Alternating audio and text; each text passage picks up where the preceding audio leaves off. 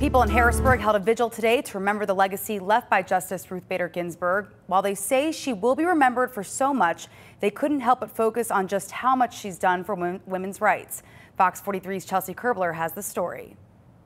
We lost an icon for women's rights last night. About 100 people gathered at the steps of the federal courthouse in Harrisburg with Ruth Bader Ginsburg signs, pictures, and even face masks, remembering the work she did, not just on the U.S. Supreme Court, but her entire adult life. She broke glass ceilings for women, and she was an advocate and champion for gay rights and women's rights all of the time, so we can't lose that passion. Known as a pioneer in women's rights, dedicating her career to gender equality, Ginsburg ensured women were not discriminated because of their gender. I hope that people understand that she didn't give up. She fought for what she cared for.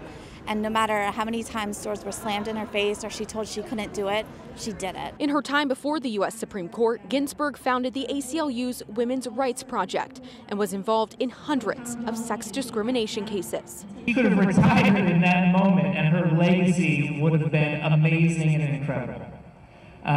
She broke ground on fighting against sex discrimination against women in the 1970s. Supporters say Ginsburg's work in women's rights barely scratches the surface of all she accomplished in her career, but is certainly one that has impacted so many lives.